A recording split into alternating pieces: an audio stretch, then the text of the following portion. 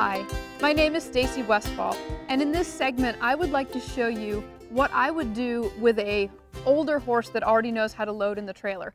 I want to give you some tips and ideas of things that your horse should know before you approach the trailer, and then show you the correct way to load the horse into the trailer. This is Vaquero. He's a 6-year-old gelding, and although I hauled him over here to make this video, I have purposely not done some of the pre-loading exercises that I normally would do with horses, because like most people, I don't do them every single time I go to load, but I do keep in mind that my horse's training is very much like making deposits into a bank account.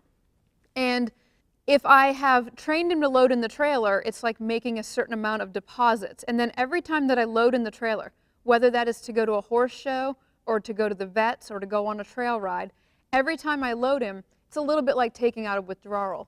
So you need to make sure, first of all, that your horse is well trained enough. And so I want to show you how to make some of those deposits so that you don't ever go broke in this area.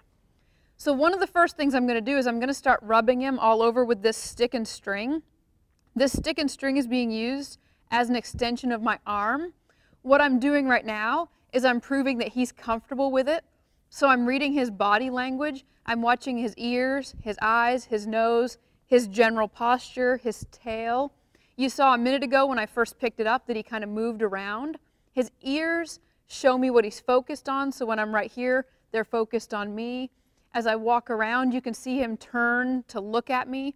That shows me that he's focused and he's paying attention.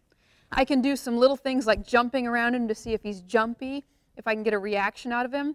You can see right there he kind of leaned backwards a little bit when I first moved that stick and string. He's acting a little bit sensitive to it, like he thinks that I want him to back up. And since I'm actually just rubbing him with it, I'm going to move him forward again. This is reading your horse's body language. And the better that you can read your horse's body language, the better you're going to be at handling your horse. Because the way that he talks to me is through his body language. So now that I've established that he's okay with the stick and string, which is an extension of my hand, a way that I can control him better, I'm going to start to run through a few different checklist things that I would do before I tried to load a horse into a trailer. So one of those things would be, can I move him out of my space? Because a lot of times the horses are going to push into your space. If they're having trouble loading into the trailer, they're going to try to run you over. That's one option. And so to prevent that, I want to make sure that I can get him to move out of my space. So I'm going to tap up here. I can use a rhythm with my hand. I can tap on that stick, on his neck, and that should move him away. He's doing an average to slightly below average turn. He's moving away from me, meaning he's respecting my space. You can see that when I walk into him, he's getting his body out of the way, but he's not really doing a nice correct pivot on the hind end.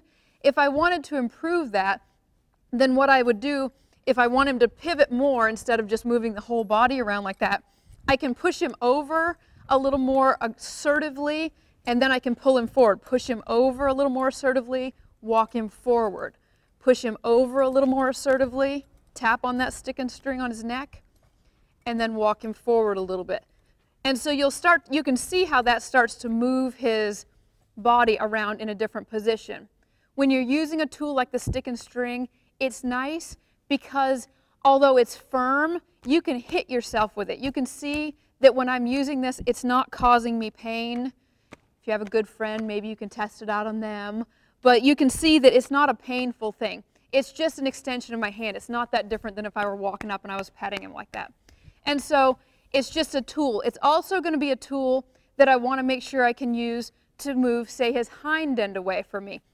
So I'm going to ask him to pivot and leave his front end more still. You can see where that one foot pivoted right there. And I'm going to ask him to move his hind end away from me.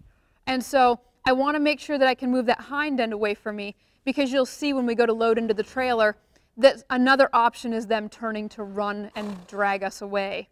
And so I want to make sure I have control over him like that. I want to make sure I can stand in one spot and move him away and send him forward. Because this ability to send him forward is going to be how I send him into the horse trailer. I want to know if I can reverse that and send him back this other direction. And you'll notice that the whole time that I did that, I stayed stationary in one spot. That's key because when I go to load him into the trailer, I'm going to be stationary and in one spot.